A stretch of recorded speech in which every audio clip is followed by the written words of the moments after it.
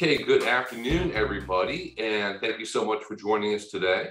My name is Bill Lester. I'm with University of Florida IFAS Extension Service in Hernando County, Florida. And today we're going to be talking about eating in the heat, alternative grown edible plants for Florida summers. And that's quite a mouthful. So this is a really important topic. This is something that we see a lot of people kind of get confused about, trying to grow the wrong things at the wrong time of year. And this is focusing really on the kind of things that you would want to put in your vegetable garden beginning now, really from the beginning of June or June 15th or so. It's really the beginning of summer here in Central Florida, and you're not going to be able to successfully grow things that maybe you were able to grow up north during the summer. So we're going to talk about that. We're going to give you some ideas of things that you can grow successfully here in the heat. And maybe for a lot of you, these are going to be things that you've never tried before, you've never heard of before. So hopefully everybody's going to learn something here, and we're going to send you away with some ideas of things to experiment with this summer. So some problems with Florida summers is it gets really hot and really humid all day and all night also. So maybe you've moved here from somewhere up north or a different state, and you're thinking, well, where I moved from, it gets hot in the summer and it rains and it's humid. So what's the difference? The difference is here in Central Florida, the heat and humidity goes 24 hours a day. So overnight, it's not really going to drop below 70 degrees. We get late in the day rains. So everything sits wet outside all night, and it's warm, and it's 100% humidity. That is absolutely perfect for disease formation in your garden. So a lot of the different things that maybe you're used to growing during the summer up north are just going to succumb to diseases down here. And also during the summer, once we start to get into heat, humidity, you're going to see an increase in diseases and also insects. So all the different insect pests that are going to feed on your traditional vegetable garden are going to be out in full force. And even though you might be a member of a Facebook gardening group, and you'll see people on there saying, well, I grow tomatoes all year long, my peppers and this and that do just fine all summer long, they are definitely the exception to the rule. And it becomes a lot of work. You're out there spraying an awful lot with insecticides and fungicides. And for a lot of traditional vegetable crops, it's just really not worth the time and trouble during the summer. As a general rule, all of them are going to grow either in the fall or the spring or over the winter just great. It's just for a few months during the summer, they're not the best choice. So what kind of things do not grow well here during the summer, which is generally from June 1st or June 15th or so until August or September, when the days start to get shorter and the heat starts to break a tiny bit. Most of those European vegetables are just not going to do well here from June through August. So think the things that you grew up north during the summer, the tomatoes, peppers, eggplants, green beans, all the other vegetables, the winter squash, summer squash, zucchini, they're going to have huge disease problems and insect problems down here. So if you think about, well, what can I grow? There are options. You're going to look at kind of traditional Southern cuisine, and we're going to cover them in just a moment.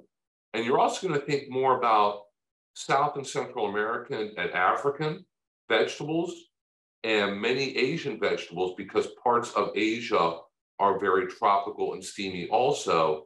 You're going to think about what grows in other parts of the world where the environment in the summer is similar to here in Central Florida during the summer. So you're going to be thinking more tropical crops than temperate crops or European type vegetable crops. So traditional Southern summer crops, things like okra, sweet potatoes, Southern peas. And with this picture here, you can ignore most of the peas on here except the ones at the very bottom in the left-hand corner. Black-eyed peas, they are a type of Southern pea. And they are different from green beans and other peas in that it's more of a tropical bean crop. So they're going to grow just fine here during the summers. So when you think, Cajun cooking, Southern cooking, looking up recipes from Southern cooking books, this and that, they're going to include okra, sweet potatoes, Southern peas. That's because they grow very well in the South, in the heat during the summer. Really, all of them can be grown up north also, but they're more difficult up north because they have a shorter hot summertime than what we have here. Here we have from June till, gosh, September or October to grow these things, so they grow just great here. So let's go through each one at a time. Okra, not everybody's favorite. I like okra very much. It's really important for any kind of Cajun cuisine. You have to have okra for a good gumbo. With any of these different crops, if you look online, there are a huge number of different recipes and things you can try. Give it a try. Try a recipe with okra, and if you don't like it, you don't have to eat it again, but you should at least try it once. Okra does very well here because it's native to West Africa. It is a tropical vegetable. It loves the summer heat. So when it gets really hot and steamy, okra just grows even better. As a matter of fact, okra is very easy to grow down here in Florida. If you ever try growing it farther up north, like way up in the Northeast or the northern Midwest, it's difficult because the summers are shorter up there. It's not hot enough for it really to do well up there. One problem or one issue with okra that I need to point out is it is very susceptible to root knot nematodes.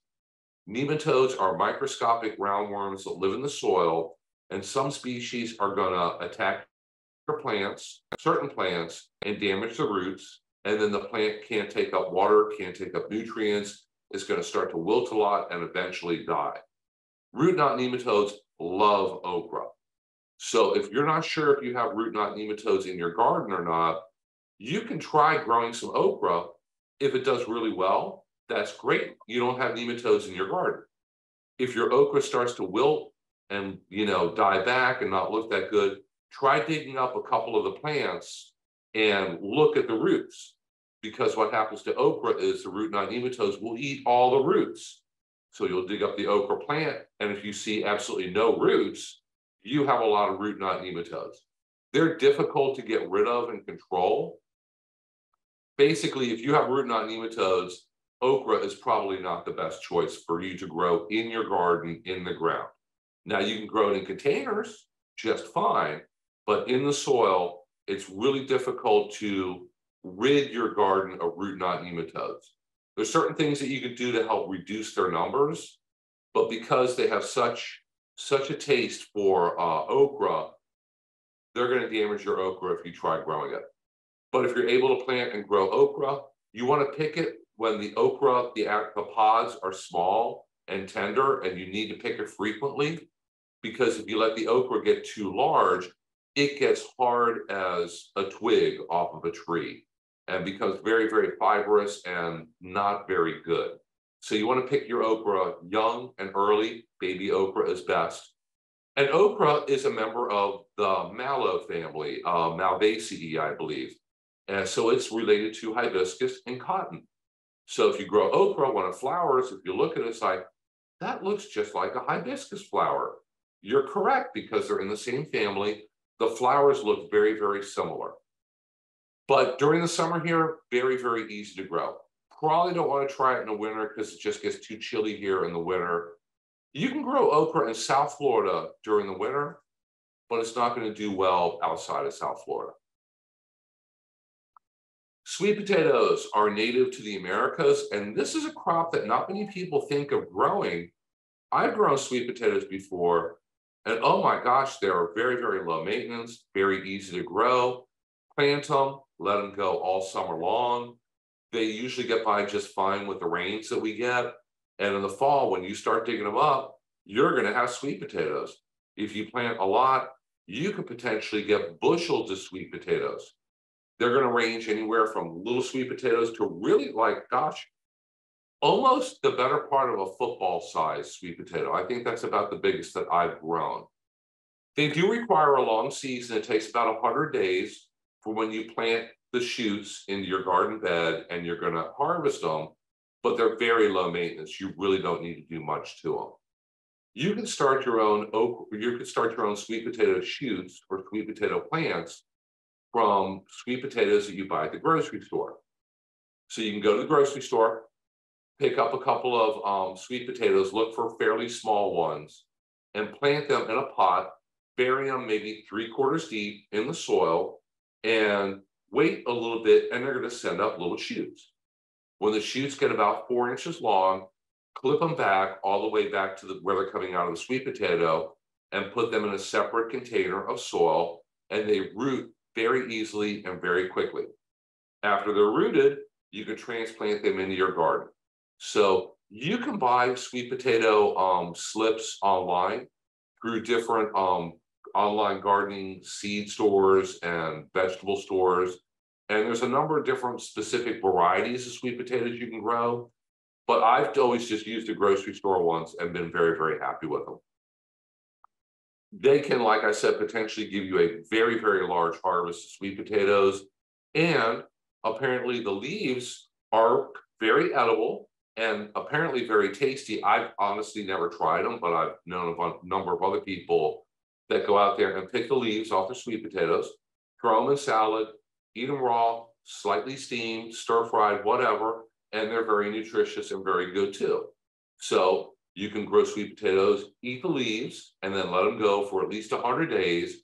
Gently dig around the base of the plants, and you're going to use your hands for this. Don't use a shovel, because then you're just chopping up your sweet potato roots. You don't want to do that.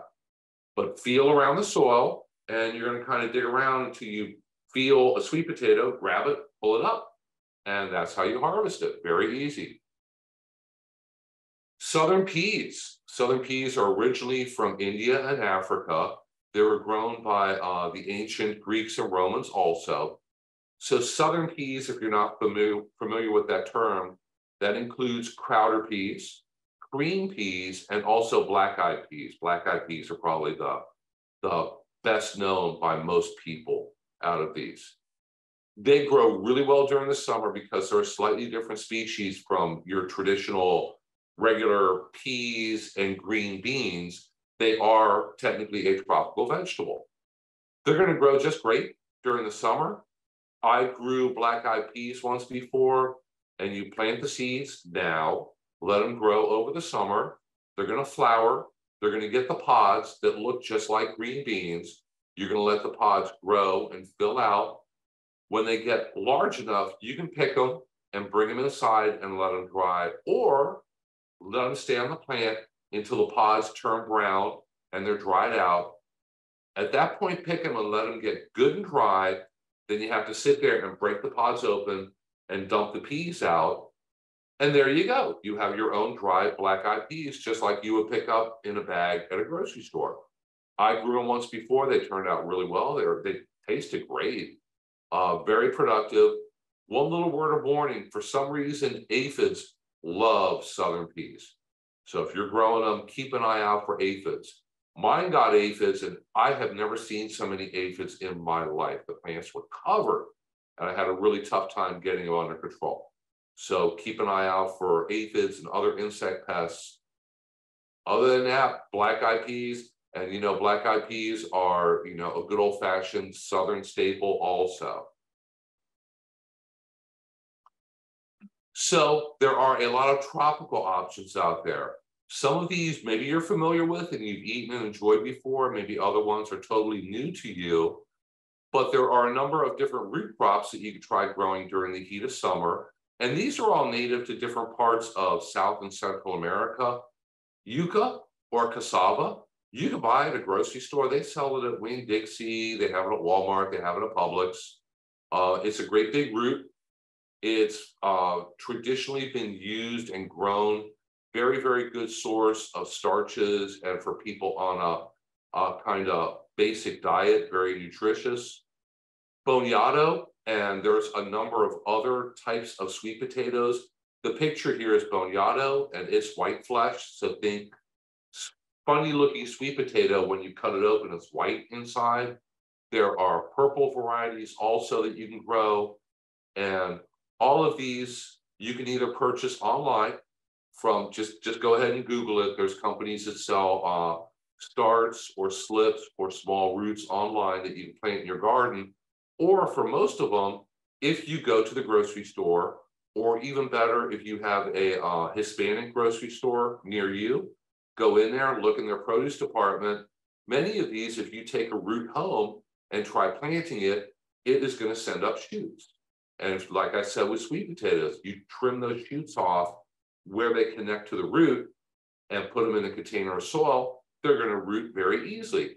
Transplant them into your garden, and these are just going to grow vines, they're going to grow leaves, they're going to grow and spread and take over a fairly large area in the garden, but you just leave them alone. The regular rainfalls that we get here during summer are going to be fine for growing boniato, yucca, all the different South and Central American root crops. And then in the fall, when they start to die back a little bit, dig around in the soil, feel around, and hopefully you have a lot more roots there than what you started with. You can go ahead and start them right now. We are, I think, as of today or yesterday, starting into official summer. We're starting to get those late in the day rains. It's pretty warm and pretty sunny outside today. It's going to be like this for the next couple months. And if you're a little confused about exactly what to do with yucca, boniato, any of these other things, just look online. There are a huge number of different Cuban and Central American recipes that you can experiment with. I have had Cuban yucca before. I did an internship at University of Florida and worked with a young lady who had moved here from Cuba, and she made some and brought it in one day. I love yucca. I thought it was excellent. You have to throw in a lot of pepper and garlic and other spices and everything. You can take the yucca, it ends up looking, you can cut it into chunks or you can mash it like sweet potatoes and you make it into little patties and fry it. There's a lot of different ways that you can prepare it. If you haven't tried it before, I'd highly recommend at least giving it a try. It might be something that you really like and is going to kind of spice up your family's diet and what you're able to make for dinner. Squashes, there are some squashes that grow well here during the heat of summer, but they're ones that you're probably not really familiar with. Traditional yellow squash and crookneck squash and most zucchinis, and even the winter squash like butternut and acorn, they are a certain species that do not do well in extreme heat and humidity. They're very, very disease. They're like little disease magnets. But there's a slightly different species of winter squash, Cucurbita moschata, and there's a couple different varieties of that, and they are tropical, and they do just fine in the heat and humidity. This picture here is one of our regular followers, Renee DeRosa, who tried growing. This is a calabasa that she has in her hand. And this thing is huge. I think it weighed in at like over 40 pounds. And she grew this a few years ago and sent me pictures. And she was kind enough to drop one of them off at the office. Not this one, it was a much smaller one. And I cut it up. And I've had calabasa or Cuban pumpkin before. Very good. A lot of really great recipes online for roasting it. And I cooked it up. I saved the seeds. The next summer, I planted the seeds. And here, let me go ahead and skip ahead. I grew them in my backyard, and there's one of the ones that I picked also. I only got 4 squash off the vines, but each one was 20 pounds. So I got 80 pounds of winter squash over the summer when very little else is going to grow. And you can see down by my knees there, the vines, and a lot of them are chewed up by caterpillars. I did have to spray for caterpillars 2-3 times. They got a little bit of caterpillar damage. Other than that, very, very carefree, easy to take care of, very productive. And when you're getting squash that big, you don't have to get an awful lot of them to get a pretty good harvest off of them. So these type of squashes include calabaza, which is also known as Cuban pumpkin, Seminole pumpkin, which is very, very closely related. They just are shaped a little bit different, slightly different coloration. They tend to be more round. This includes loofah also. If you're familiar with loofah, that you can make sponges out of, bath sponges, that is a squash. You can grow them during the summer. If you pick them when they're very small, they're edible. when you let them get to full size, it's a large, hard winter squash. You have to break off the outside shell, and the inside is sponge-like. And you can use it as sponges in your bathtub when you're taking a bath. Or, like I said, if you want, you can pick them when they're very small and eat them. They're edible and safe to eat also. So there's a couple of other options here. There are now some varieties of pumpkins. And this is one that was developed and released by University of Georgia, just to our north. And its name is Orange Bulldog Pumpkin. So if you look that up online, they have a lot of information on that. This is a variety of pumpkin that they found in the jungles somewhere in South or Central America. They brought it back. They tried crossbreeding it. So no GMOs involved, just good old fashioned growing them out, cross-pollinating, breeding them. And they have a variety of pumpkin that grows really, really well during the summer. I just planted some in my backyard garden about a week or so ago. They just came up. So in a few months, I'll be able to share with you how well they did. I'm hoping to get pumpkins out. Now, if you want to grow pumpkins for a beautiful jack-o'-lantern that you carve up for Halloween, this is probably not your best option because they don't grow generally really beautiful, large, round pumpkins. But, you know, pumpkin is very edible. Pumpkin is a winter squash, and you can grow it. You can, you know, peel off the hard outside skin, take the inside flesh, cook it, have it with dinner. I do that every fall when the pie pumpkins come to the grocery stores. You can cook it and puree it. Dogs love pumpkin puree, and it's very good for them also. You could try adding the spices and seasonings and everything else to them, make your own pumpkin pie. So pumpkins are good for a lot more than a jack-o'-lantern or a pumpkin pie.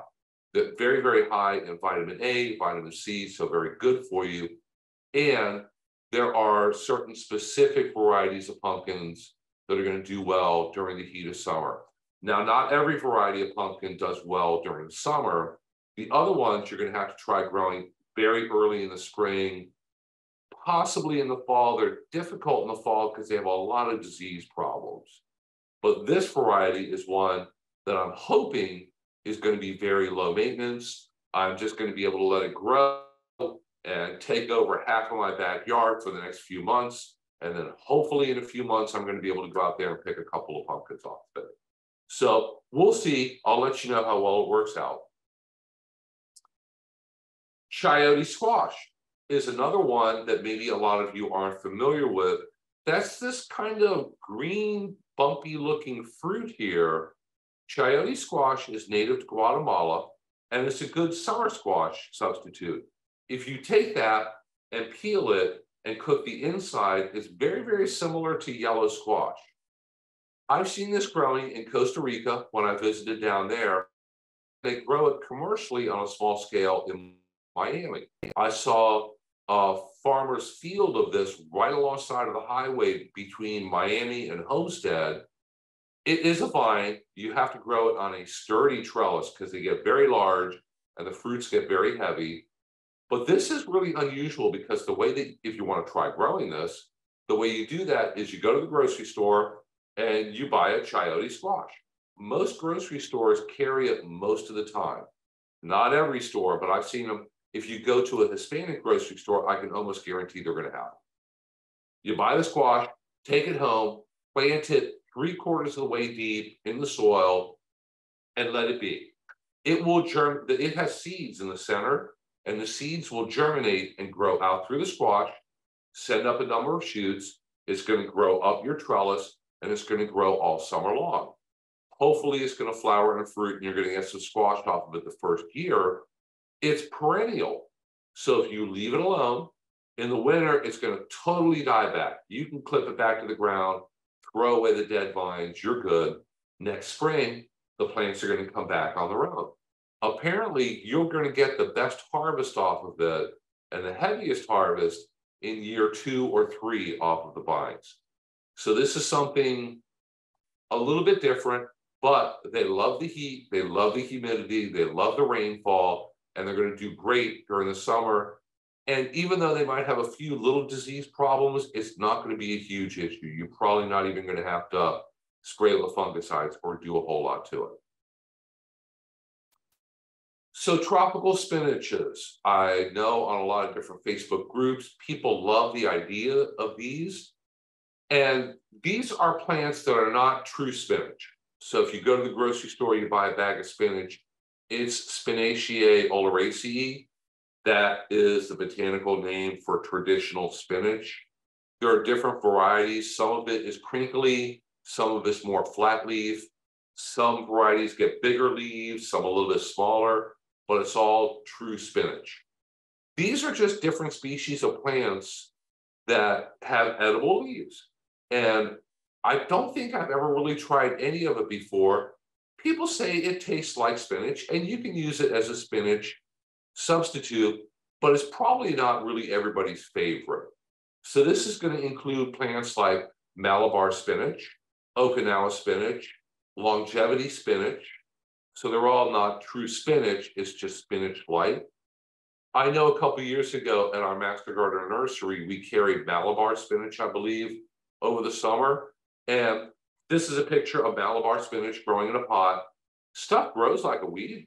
So that plant is going to grow like crazy. It's going to get 6 feet tall, lots of leaves. I was told that if you pick the leaves and eat them raw, it's pretty tasty. Does taste kind of like spinach. But if you try cooking it, it gets slimy. So for something like this, we definitely recommend experimenting with it and trying it. But you probably don't want to plant a 100-foot row right off the bat until you're sure that you like it and you and your family are going to actually eat it.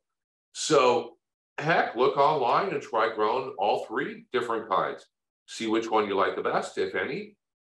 If there's one you really like, next summer, plant a whole lot more, because these do great during the heat of summer. They will die back in the fall. It's not a good choice for growing during the winter. They're going to struggle, because especially when the days get shorter and the temperatures finally start to cool off. But during the summer, something you could try growing. So University of Florida has these great infographics. There's one for every month. And if you follow us on Facebook, Teresa is diligent about posting these the first of the month, along with infographics on flowering trees that are going to be in bloom that month, beekeeper highlights and things that if you keep for beekeepers, you know, that you need to keep in mind per month. But if you look at what UF recommends for growing in June, in Central Florida, it's the kind of things that we went over. Bonado, gingers, edible gingers and turmeric grow just great during the summer. They die back in the winter, so they only grow during the summer. Sugarcane, you could try growing that for fun. That's going to grow every summer. Tropical spinaches, cassava, calabaza, loofah, all these sweet potatoes, all these different things. You don't see tomatoes, cucumbers, green peppers, things like that on there, because this is just not the time of year to grow them. Up north it is, but here, even if you are able to be successful with them, it's going to take a lot of work, a lot of insecticides, a lot of fungicides. You're going to have to be out there every day checking up for insects, because if you skip a week or so, insects will pop up and they're going to have a field day out there. It doesn't take caterpillars and leaf-footed bugs and squash bugs long to do a lot of damage on those other crops out there. So because it gets so difficult, usually best to just save those crops for spring, for fall. Other things you can grow just great during the winter, but it's best during the summer to grow things that are going to be as low maintenance as possible. Here's July, and you see it's pretty much the same thing. Southern peas down at the bottom, okra, chayote squash, pumpkin. Like I said, certain varieties of pumpkin and squashes do really well. A lot of other varieties are growable. They're just really, really tough to grow. So if I covered a lot of things and you're thinking like, I've never heard of those before, or I've heard of them, but I've never tried them. I don't know if I'm going to like them or not. I don't know if you're going to like it or not either. So you're going to have to just kind of give them a try. It's really smart that before you go planting, plant your entire backyard garden in something that you've never tried before, give it a try. We do, I know, here, right here in Spring Hill, and you don't have to go very far to find Asian supermarkets, Hispanic grocery stores. Pop in, give them a visit, look around. Chances are you're going to see things that you've never seen before. And it's like, wow, that looks pretty interesting. Maybe I'll have to give it a try. Pick up some boniato, pick up some yuca, go home, Google it, find a recipe that sounds pretty good, give it a try. What's going to happen is either you're going to love it, and that's great, and now you know that you can plant it during the summer and you can actually grow it in your own backyard, or you're going to hate it and you know that you're not going to go out and plant that one because either you or your family, nobody else is going to eat it. So the only way that you're going to learn is by buying some and giving it a try, and try it first before you plant a 100-foot long row of it. So we want everybody to stay informed this summer. There's all of our contact information. If you ever have a gardening question, just shoot me an email. That's the best way to get in touch with me. Everybody needs to, when we're all done with this, go ahead and go to Hernando Extension, all one word, .com, and bookmark that, because that's a freestanding webpage. And whenever we schedule a class, either myself or Lily or anybody else in our office, it pops up on there and gives you all the details, whether it's in person, on Zoom, if you have to register or not, the day, the time, everything you need to know to get involved and stay informed is going to be right there for you. So go ahead and bookmark that. That's the easiest and simplest way to find out what we're up to and what we have coming up. Now, I wanted to point out that we record all these classes, and now we go ahead and send them off to Hernando County government. And John, our good friend John Cancel, who is their videographer, does a wonderful job of cleaning up the videos. He tries to go through and take out as many ums as he can, and puts in the intro, the outro, a little bit of music, and puts them on Hernando County government's YouTube channel.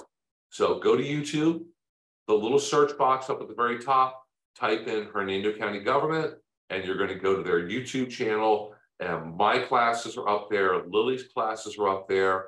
We do have past classes on growing sweet potatoes with extension expert who works with commercial growers over on the eastern side of the state who grow sweet potatoes over there commercially, and a really great class on growing calabaza with Dr. Maru. He is a University of Florida plant breeder who is working with calabaza growers down in South Florida because there is a huge market for it. And commercial growers can and do grow it. He's working on different specializing in different specific varieties that are going to do well and growers can pick from. And hopefully soon we'll have named varieties of calabaza, because right now it's just a mix. If you get calabaza seeds from somebody, they may get really, really big, like the one picture I showed you. They may be small, different shapes, slightly different tastes, slightly different growth habits. Some grow better and produce more, some less. So he's doing a lot of work on that. That was a really great class, and it will tell you everything you need to know to grow calabaza. But like I said, from that picture I showed you, it really was as simple as planting the seeds and letting it grow. I sprayed twice for caterpillars when I had an outbreak. Other than that, I lost a few to some kind of animal or insect that ate the squash when they were really, really small. I only got 4, but I got 80 pounds of calabaza off of those plants. So you can't get a whole lot easier than that.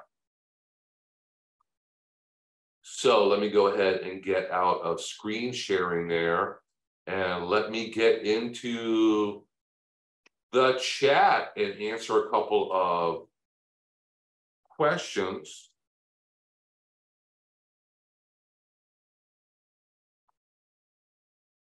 And Bobby says that she tried fried okra at Dickey's. I love fried okra. You don't want to eat too much fried food. It's not the healthiest for you. But frying okra is a very, very good way to prepare it. Susan asked, do we cut the whole potato in the soil or put the whole potato in the soil or cut it? With sweet potatoes, I buy fairly small ones. I plant the whole potato in a container of soil. You don't have to plant it all the way in. If you plant it 3/4 deep, it's going to start sending out shoots. Now, you could plant a whole potato directly in your garden. It will grow, and hopefully by fall, you're going to have more potatoes than that. But I'm cheap. I only buy a couple potatoes, and they're my starter or seed potatoes. And then as it makes more shoots, and they'll keep sending out more and more shoots. I take each shoot, try potting each one up individually. It will root and send out roots very quickly, and then that goes in my garden. This summer, I have a large area kind of dedicated to sweet potatoes, so I'm going to be starting a lot of them and hopefully getting a really good harvest this fall. And Risa says, both methods work. And Bobby loves that monthly chart. You know, out of everything that we post on Facebook, that gets the most likes and the most traffic. People love that. And it's very, very helpful also. Helps new residents to kind of keep them on track. If you follow that, and obviously for here in Central Florida, in Hernando County, you want to follow the column for Central Florida. For anybody watching this in North Florida, South Florida, the rules are kind of the same, but the timing is a little bit different. So if you just follow your column also, that is going to keep you on track. Susan asks, how about peanuts? Good suggestion. Yes, peanuts do grow here in the heat of summer. You can plant peanuts right now. I've never tried growing them, but they grow a ton of them just north of us. Drive through rural Levy County, and you're going to see nothing but acres and acres and acres of peanuts up there. They grow a ton of them. So peanuts are going to grow very well during the heat of summer. And Risa says that she's had great luck with sisu spinach as well. That's another type, another species of plant with edible leaves that's spinach-like. For her, it's the best texture and taste for tropical spinach. Like I said, that's going to be kind of personal taste about whether you like it or not. Growing conditions say full sun, but mine does far better in dappled sun. I have it growing under a tree right now. So that helps. A lot of these different things, if you can give them a little bit of shade, especially in the afternoon, that's going to be good. But for most of them, I'm thinking my sweet potatoes are full sun. Calabasa, the other tropical squashes, they were outgrowing in full sun. Didn't really bother them. Sun, the rain, the humidity. They start to look a little rough by fall.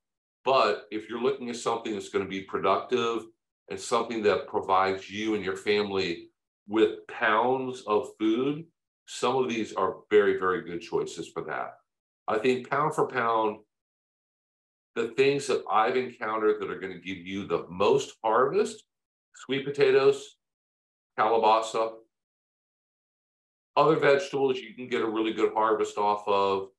Cherry tomatoes in either the spring or the fall, I always end up with buckets of them when they really start producing well. Those are things that you're going to be successful with. Other things, heirloom tomatoes, cucumbers, traditional summer squash, yellow squash and zucchini, things like that. They're tougher and you can grow them and you can get a harvest off of them, but you're probably not going to get just as many pounds of food for the effort off of them as what you might with some of these other summertime choices. So if anybody has any last minute questions, you can go ahead and put them in the chat box. Other than that, thank you so much. Let me go ahead and turn off the recording here.